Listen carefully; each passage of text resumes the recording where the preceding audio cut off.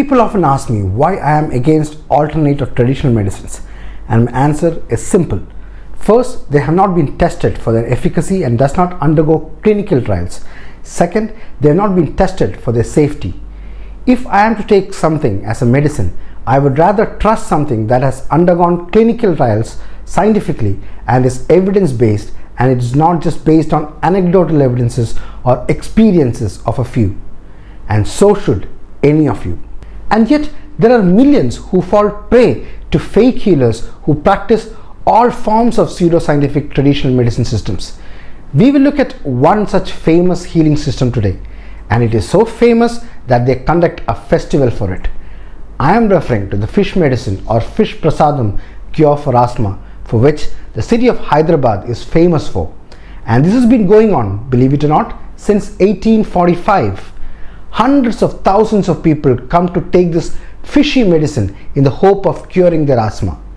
Let us look at the main aspects of this form of treatment to see why this is unscientific. But I really wish you would click on that subscribe button before the intro ends. Welcome to Pale Blue Thoughts, the channel which promotes scientific temper and debunks pseudoscience.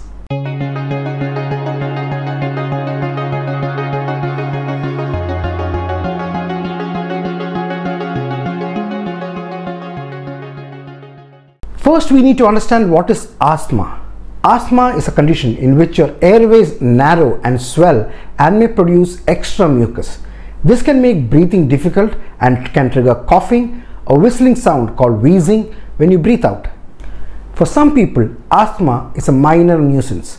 For others, it can be a major problem and interferes with daily activities and may lead to a life-threatening asthma attack.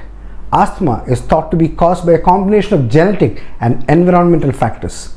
Environmental factors include exposure to air pollution and allergens. Having allergies can increase your risk of getting asthma. People can develop asthma after exposure to things that irritate the airways, like air pollution, dust mites, pet dander, fumes, strong smells, smoking, etc. These can be especially harmful to infants and young children whose immune systems have been finished developing. If your family has a history of asthma or allergic diseases, you have a greater risk of developing the disease. Curiously, yet another thing that is known to cause asthma is exercise. Another important factor, especially in India, is occupational exposure, such as working with harsh chemicals and exposure to dust like flour, wood, etc. So the most important thing to remember here is that asthma is a pulmonary disease which affects your airways, and it has various causes, and asthma attacks are intermittent. It is true that there is no cure for asthma in modern medicine as yet, but there are treatments. First and foremost is to identify the cause of asthma. As I mentioned, there are many factors that will result in this disease. So an evidence-based approach would be to find out what is causing it and try to reduce the exposure to it. If you are asthmatic due to dust or smoke or air pollution, shifting to a location with lesser exposure may fix the issue. In some cases, some people might have to resort to inhalation of corticosteroids, but the underlying factor is the correct identification of the cause. Today, there are reliable pulmonary tests such as spirometry that can aid in diagnosis. Now that you know what asthma is, what happens in the body and what causes it, let's look at our fishy treatment. This treatment is the monopoly of the Bathini family based in Hyderabad, who claims that a saint gave this magic formula to their ancestor way back in 1845. Every year they conduct a festival of sorts on the day of Mrigasira Karthi. It usually falls on the 7th, 8th or 9th of June. Lakhs of people attend this function, and it is supported by the local government and administration. The patient is made to swallow a live fish called a murrel, which measures about 4 to 6 centimeters in length. A yellow colored herbal medicine ball is inserted into the mouth of the fish before it is pushed down the throat of the patient. Though the medicine itself is administered free of cost, the patient has to buy the murrel fish, which costs between Rs 20 and Rs 50 a piece, from the local market. Murrel or snakehead fish is a freshwater fish found in the coastal districts of Andhra Pradesh and is available in plenty on this day. In fact, it has also been made the state fish of Telangana. Now the Goud family is not willing to reveal a secret recipe of this medicine by conveniently saying that the medicine would lose its effect if the secret is revealed. Now this one statement is evidence enough that this is a phony treatment. Now many people have questioned the method of action of this medicine. What the family has revealed is absolutely out of this world. The family insists the fish cleans the throat and air passages as it travels down to the stomach, where the herbal medicine begins to work its magic. Oh fish! As you swallow something down your food pipe, the fish is supposed to clean the windpipe which carries air to the lungs.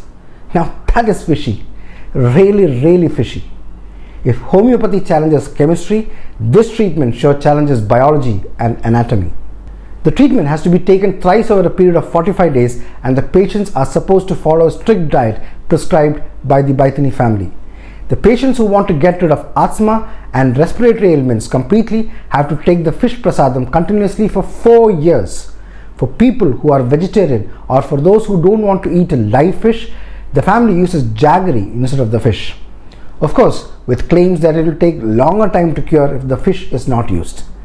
The Goud family claims that hundreds of thousands of people have been completely cured of asthma with this medicine.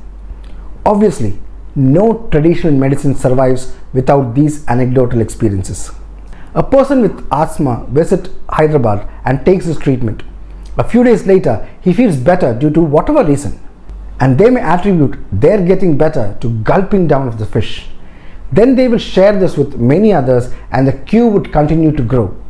If they don't get well, they are not likely to tell anyone that they have spent a lot of money for a sham treatment. Who wants to look like a fool in front of others? So only the positive anecdotes gets the reach. This is how all of these non-evidence-based treatment systems work. They attribute correlation to causation, which is a logical fallacy. Now what are the problems with this kind of treatment? One, there are only anecdotal evidences as always. No clinical trials have been done, no one knows what is in those medicine balls, and no one has done any follow-up to find out its efficacy. A journal in the British Medical Journal states that a doctor from a reputed private hospital in Hyderabad had sent about a dozen patients to be treated with this fishy treatment some years ago and monitored variables such as their forced vital capacity and forced expiration volume before and after the treatment, but he found no improvement. He also followed 100 recipients of this quackery for 6 months and he could not see a single patient whose condition either improved or who has got completely cured with this fish medicine. He also says that he has seen 10 to 15 patients whose condition had worsened after the treatment. It is very clear that this system works on the placebo effect, where the brain tricks itself to making you believe you are feeling better. Also, the fact that asthma is a disease known to have peaks and troughs just makes it more plausible that you may feel better sometime after eating the fish. A change in setting can easily make a person feel better if his or her asthma is due to environmental factors.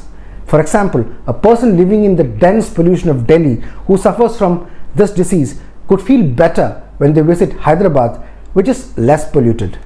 So whether they eat the fish or not may be irrelevant. Fish fatty oils such as omega-3 are said to possess some anti-inflammatory properties. However, this has not been clinically proven, and also a single dose is unlikely to provide any benefit as claimed. More importantly, because no one has tested what is the ingredients of this medicine, no one has tested for its safety either. Any substance other than food for curing people falls under the category of a drug, and its ingredients must be disclosed to the consumers as per the law. But who cares here? This kind of treatment is a blatant violation of the Drugs and Magical Remedies Objectionable Advertisements Act of 1954, which controls advertising of drugs in India. It prohibits advertisements of drugs and remedies that claim to have magical properties and makes doing so a cognizable offense. But with the state administration supporting the practice by providing transport, accommodation, food and essential services for the thousands who flock to Hyderabad, there is very little chance that anyone is going to act against this practice. For them, it's a big business whether or not the medicine is free of charge or not. The government has donated 6 acres of land for the family to conduct this festival. What more do you want? In fact, a PIL was filed in the High Court some years ago, but nothing really came out of it. The Goud family used to call this as fish medicine, but due to protests, They later changed the name to fish Prasadam. Unfortunately, India is a land of many such shady treatments. These traditional treatments would continue to thrive as long as there are people who are willing to be victims of such pseudoscientific rubbish. People just don't want to know what they are consuming as medicine as long as they feel that their disease has been cured. This is just the wrong way to think. You ought to know. You have the right to know. You should know what is in those pills. The festival has thankfully been put on hold for the last 2 years due to the COVID pandemic. However, it remains to be seen how many people would flock next month to Hyderabad. We are ready to fall prey for herd mentality, and we are so gullible that we can believe anything based on faith. We are ready to gulp down anything down our throats in the name of faith. So what is a little fish with some herbal paste makeup? But I really hope that people wake up to the perils of such sham treatments and avoid them. Until then, the innocent fishes would continue to be pushed down gullible throats, and people would continue to believe it will clear their airways. My intention is to spread awareness against such dubious practices. So if you are in favor, please share this video so that it reaches many more, and the next time the queues are lesser. Oh fish, look at the time. I hope you like this video. Do comment and let me know what you think of this fishy treatment.